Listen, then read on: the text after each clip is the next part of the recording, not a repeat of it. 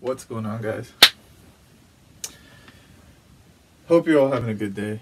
So today we're going to be trading a few hats for another pair of Jordans. So the hats that we're going to be trading are actually back here on my wall.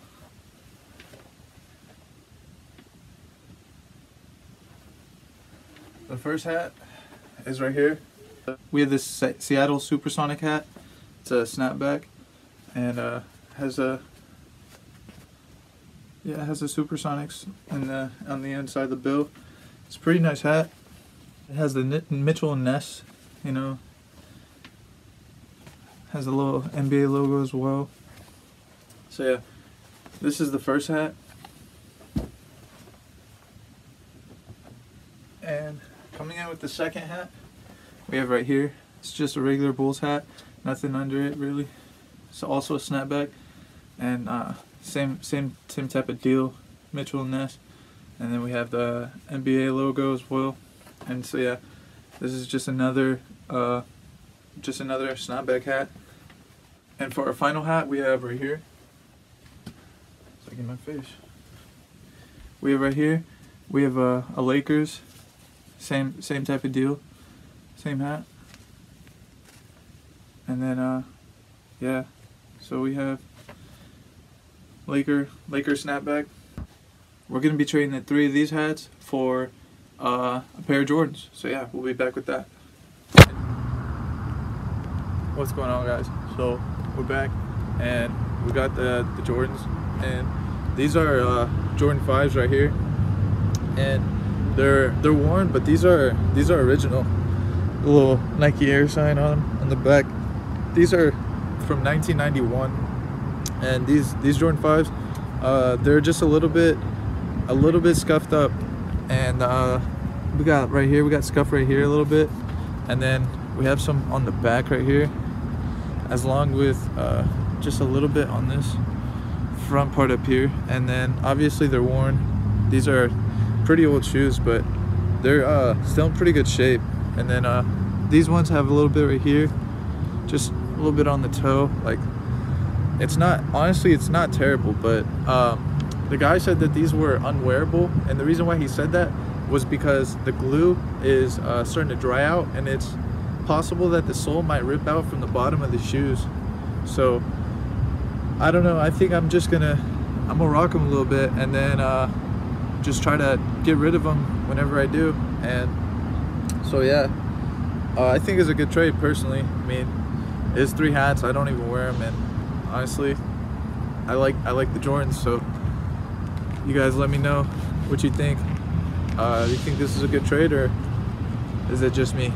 But yeah, thanks for watching, guys. We'll be back with another trade pretty shortly. What's going on, guys? So today we're actually going to be selling a video game, and that game is down here. We have Wii Sports, and this just comes with the disc and a little menu. And yeah, it's used, but we're gonna be selling this for 15 bucks, and I'll be back with the cash, and we'll just keep going with another trade after that. So I'll see you guys then. Peace.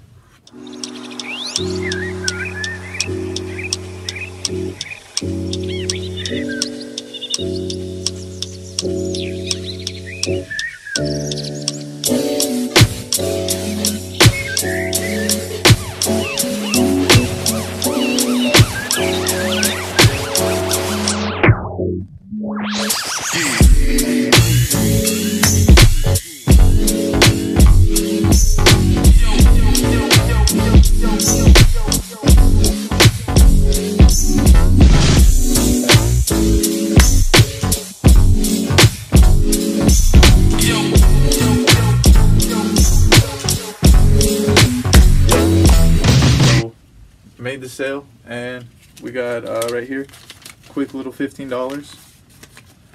As you see, bam, we made 15 bucks. It was a pretty quick sale, honestly. Not too big a deal, but you know, every little bit counts.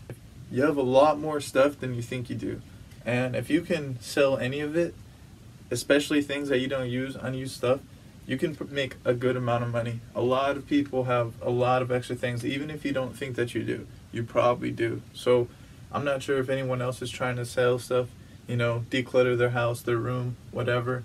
Maybe they're moving, but honestly, it's not a bad idea to try to downsize. Like, obviously I have all this stuff. Like, this is an insane amount of stuff. I mean, I'm getting a lot more organized with it, but it still just shows that I have a lot of stuff, and, you know, slowly but surely I'm trying to get rid of it. I'm trying to trade stuff, and, you know, I could go and try to sell everything for $1 or $2, but I want to get a good trade I want to get a good bargain, I would say, for my stuff. So rather than selling everything super dirt cheap and as fast as possible, I want to sell it at a decent price and get, you know, a fair exchange rather than getting ripped off. And that's why I never really liked selling video games at what store was that? At GameStop. They would always rip you off, and I'm just like, man, like, there's no way. Or if you sell your clothes at any like outlet store that will exchange it for money, you go and sell like clothes that you thought were nice that you just, you know, outgrew, and they're like, oh yeah, what is that? You got some Jordans? I'll give you $5. I'll give you $10 for them. And you're like, man, I could sell these Jordans for way more, but it would take longer. But at the same time, you're not doing anything. Why not take a little bit longer time to sell some stuff to make more profit? Because, you know, I mean, unless you're in dire need of that cash today and you need it, you know, life or death, then you got to do what you got to do. But if you have time, that's the most valuable asset that a lot of people have, and, you know, not everybody has that. So when you do have that luxury, I think you should take as much advantage of it as you possibly can. And, you know, that's what I'm doing personally. So I'm just going to keep doing what I'm doing, keep putting out videos, keep making more, and we're just going to get back into it with another exchange after this. So, yeah, see you guys with the next one. Peace. What's going on, guys? So we're about to go make another sale really fast. We're going to be selling a hat, which I have on my back wall. I'm just going to grab real quick.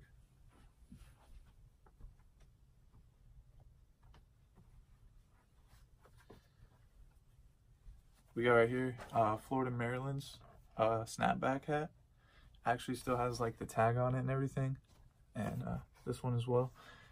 This hat says bought it for $30, selling it for only 15. So, I mean, we lost money on it, but I've also had this hat for probably at least a good 6 years. I mean, it's still in pretty good condition.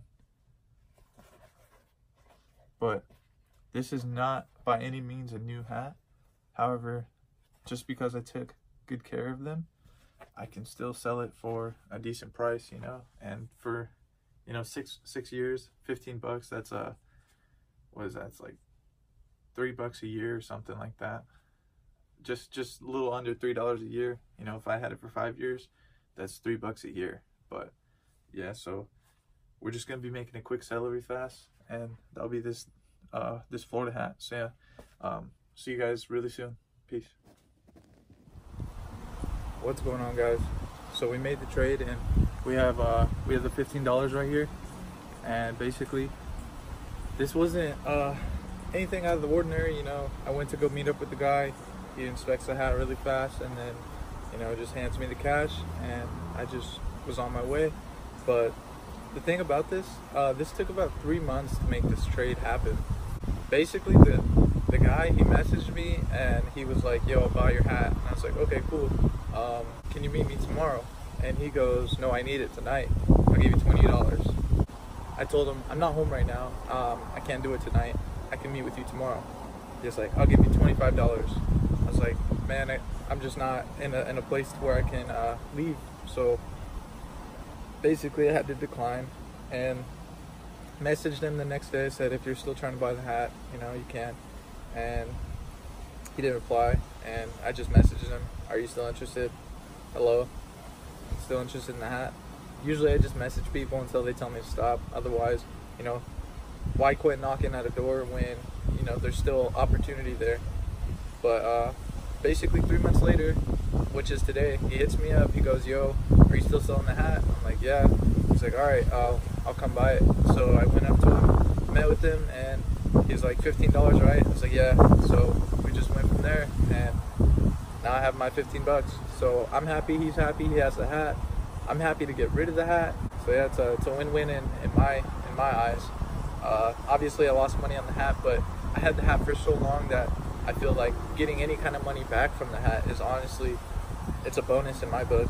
You know, even though the rate of inflation and, you know, the price of the dollar back then versus now is obviously different, I still made money off of it today.